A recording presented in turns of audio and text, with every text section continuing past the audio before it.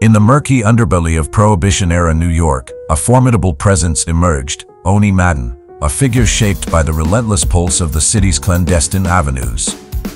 Navigating the dim corners of Hell's Kitchen to concealed gambling parlors entwined with Broadway's heartbeat, Madden orchestrated an empire that cast an ominous shadow over the metropolis. With a masterful touch, he became the puppeteer of covert dealings, his enigmatic influence echoing through every hidden corner, weaving a tapestry of notoriety that would forever etch his name into the annals of American criminal history.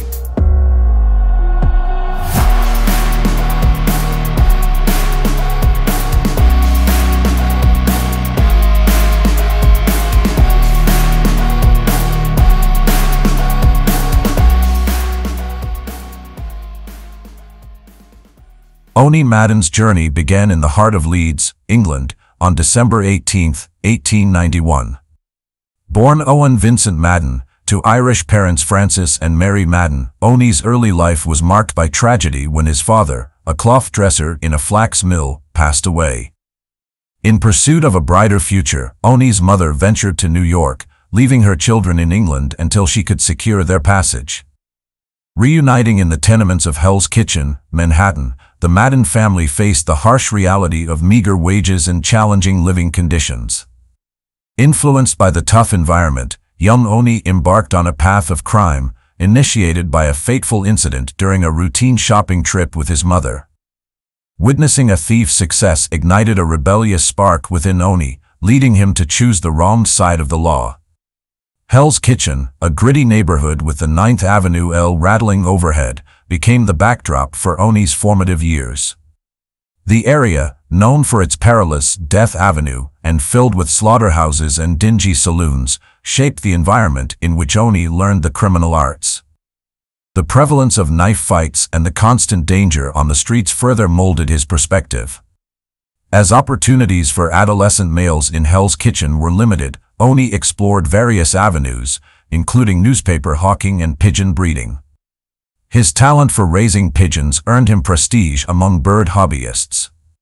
However, the allure of a life of crime proved stronger. Teenage boys in the neighborhood often sought belonging in gangs, and Owney Madden was no exception. He joined the notorious Gopher Gang, a local mob that terrorized the community. This set the stage for his teenage years filled with crime, violence, and the challenges that lie ahead in the criminal underworld.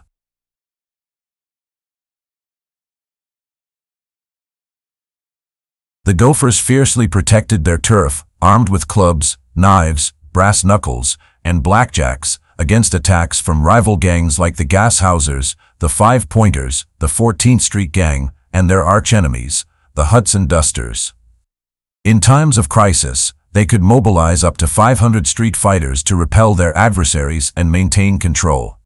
During his time with the Gophers, Owney also befriended George Raft, a future dancer, actor, and film producer. When not engaged in conflict, the Gophers specialized in burglary, particularly targeting railcars in the West Side train yards, which were packed with various commodities. Young Owney Madden gained notoriety for his fearless and cunning exploits, leading the Gophers in breaking into freight cars and outsmarting aggressive railroad guards. Legend has it that Owney Madden earned the moniker Owney the Killer for allegedly committing multiple murders while still a teenager. One notable incident involved him bludgeoning a shopkeeper to death with a large metal pipe at the age of 14. Despite being detained, he managed to avoid punishment due to witnesses refusing to testify against him. At 19, Owney shot a romantic rival vying for the affections of a woman he admired as they boarded a trolley. The wounded man informed a policeman of Owney's involvement before succumbing to his injuries.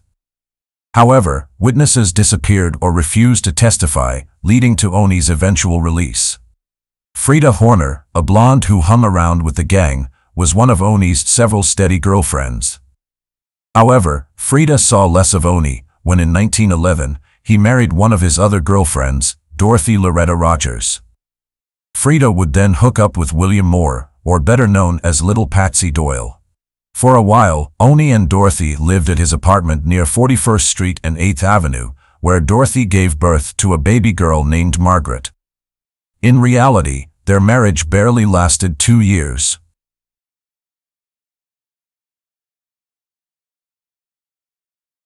Surviving a violent ambush at the Arbor Dance Hall in 1912, where rival gangsters shot him, Owney emerged with a new nickname, Clay Pigeon. He declined to talk to the police about the incident in accordance with the Code of Silence. Initially, newspapers speculated that the gunmen were associates of William Henshaw, the victim of the trolley car murder. However, it quickly became evident that the Hudson Dusters were involved. Within a week, a few Hudson Dusters who had made the attempt on his life were murdered. In Hell's Kitchen, it became evident that Owney still held sway despite his prolonged recovery. However, one individual, Doyle, a notorious killer from the early days of the Gophers, hesitated to acknowledge Owney's authority. Doyle resurfaced, insinuating that Owney's injuries had left him permanently disabled. He spread rumors that Owney's reign was over and hinted at his own bid for leadership. There were whispers, not entirely implausible, that Doyle may have been involved in the Arbor incident. Doyle's disruptive behavior was intertwined with his relationship with Frieda Horner. By this point, Owney had defied tradition by allowing non-Irish individuals, like his good friend Tony Romanello, who was Italian, to join the Gophers. Owney didn't discriminate based on nationality or race, extending protection to select Irish families in New York and Chicago. Over time, he earned the trust of the mafia, becoming one of the few non-Italians privy to their inner workings and sought after for advice on crucial matters of appointments and succession. His closest associates included Frank Costello and Jewish mobster Meyer Lansky. Not long after Owney was back on the streets, Romanello was found clubbed, stabbed, and shot after taunting Patsy Doyle about Frieda Horner. On October 23, 1914, Owney was arrested and charged for pigeon rustling. Many harbored little doubt that Doyle was somehow responsible for this. However, Owney posted bail of $1,000, convinced the magistrate of his innocence, and was subsequently acquitted. In November 1914, Owney's henchmen confronted Doyle, shooting the aspiring gangster at close range, where he succumbed to his wounds, sprawled in a gutter just outside a saloon. Although Owney himself didn't pull the trigger, the district attorney believed he had orchestrated the murder. Indicted alongside his 2 henchmen for first-degree murder, Owney faced a sensational trial marked by compelling testimony from 2 young women, described as gang molls or camp followers. One of them, Frieda, who was previously Doyle's lover, changed sides and claimed Owney had meticulously planned the murder, while the other asserted that Owney had ordered Doyle's killing. Despite presenting alibis and witnesses attesting to his absence during the crime, Owney's explosive temper during cross-examination marred his testimony. Ultimately, he was convicted of first-degree manslaughter, sparing him from the electric chair but resulting in a severe sentence of 10 to 20 years in Sing Sing State Prison. Following an unsuccessful attempt for a new trial, Owney's associates coerced money from businesses in Hell's Kitchen to finance further legal endeavors, but the court dismissed the newly revealed evidence as unreliable.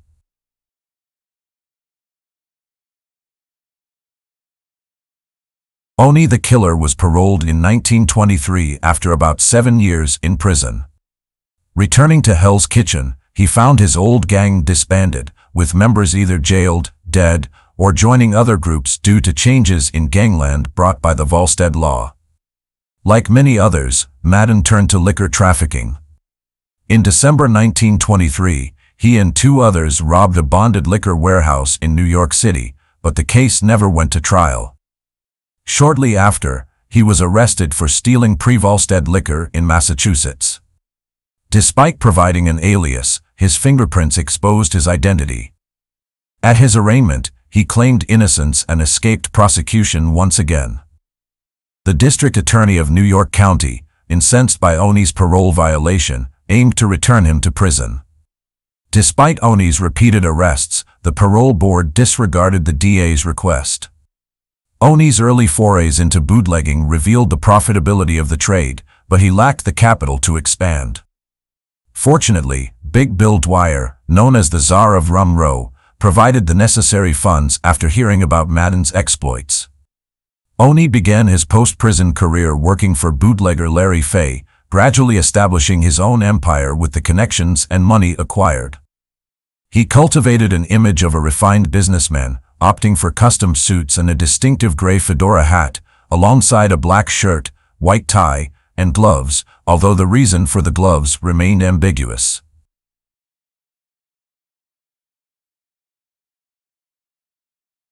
In 1924, Owney Madden ventured into brewing, acquiring a large brick building in Manhattan to establish the Phoenix Bottling Company, formerly known as the Clausen Flanagan Brewery and later renamed to the Phoenix Cereal Beverage Company.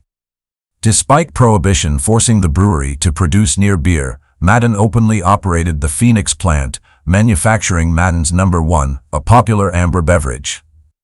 Although he maintained some level of protection through payoffs, occasional raids disrupted operations. Nevertheless, Madden adeptly navigated the legal system to quickly reopen after closures.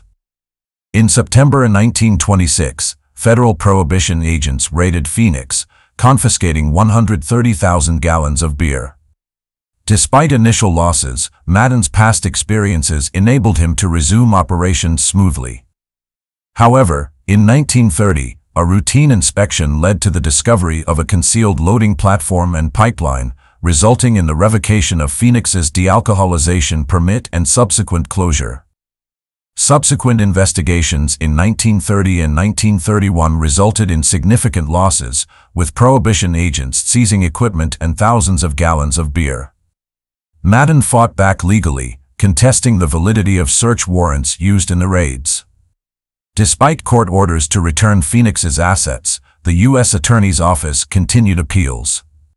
Legal battles, including a padlock order, temporarily halted operations, but Madden's determination ensured the brewery was operational again before Prohibition's end in 1933. After repeal, the Phoenix Brewery was sold to the Flanagan Brewing Corporation, with Major Thomas Lanphier, a World War I hero, appointed as its head. Many believed Owney Madden, who had received flying lessons from Lanphier, remained a controlling partner behind the scenes.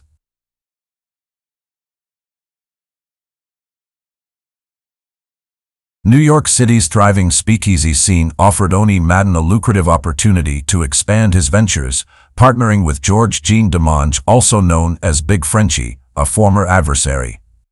Their collaboration resulted in numerous successful speakeasies, with the Cotton Club in Harlem standing out as Owney's flagship establishment. In 1924, Owney, Demange, and Arnold Rothstein purchased the struggling club, initially managed by former heavyweight champion Jack Johnson, transforming it into a trendy hotspot. Renowned designer Joseph Urban revamped the interior, attracting fashionable crowds with diverse menus and high-quality bootleg liquor. The Cotton Club's allure, featuring lavish musical revues headlined by Duke Ellington and his Jungle Band, made it a must-visit destination for tourists in New York City, with performances broadcasted nationally on CBS radio. Despite Owney's efforts to cultivate a sophisticated yet edgy image for the Cotton Club, occasional law enforcement scrutiny posed challenges. In 1925, a judge ordered the club's closure for 3 months, following numerous complaints and pressure from Mayor John Hylan. While facing hefty fines, Owney managed to avoid imprisonment, emphasizing reform efforts and quickly reopening the Cotton Club with a high-profile review. Amidst the competitive landscape, the Plantation Club emerged as another notable speakeasy on 126th Street in Harlem in 1929, evoking the ambience of the Old South. However, the club's success was short-lived, falling victim to a destructive raid allegedly orchestrated by a rival club owner aiming to eliminate competition, though no concrete evidence was found to link anyone to the attack.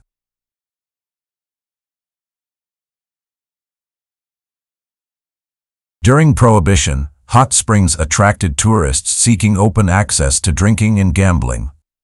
Notable mobsters like Al Capone and Owney frequented the area, with the Belvedere emerging as a prominent gambling spot. Capone's visits initially centered on business negotiations with local moonshiners, but he developed an affinity for the baths and the town's laissez-faire vibe. Owney's introduction to hot springs came through a friend, an ex-boxer undergoing hydrotherapy. Driving his impressive Duesenberg, Owney caught the attention of locals, including Agnes Demby, whom he courted despite initial reluctance. Despite being married, Owney pursued Agnes Demby, finding her charming and different from his usual companions. His brief stay in Hot Springs was marked by courtship and eventual departure, leaving Demby with a train ticket to New York City. As the Great Depression loomed, Owney faced financial strain, with reform movements gaining traction in New York. Governor Roosevelt aligned with reformers, vowing to tackle corruption and organized crime. Public sentiment turned against mobsters like Owney, leading to increased police scrutiny and numerous arrests. Upon arriving in New York City, Owney Madden faced parole violations that could send him back to Sing Sing prison. Despite being out for over 8 years, his manslaughter sentence wasn't due to end for another 4. Owney had repeatedly broken parole rules, but the parole board lacked concrete evidence until then. In February 1932, the state parole board convened at Sing Sing to determine Owney's fate. Despite arguments and affidavits in support of Owney's claim of discharge, the New York Appellate Division unanimously overturned the ruling, mandating his return to Sing Sing for the parole board to determine his sentence.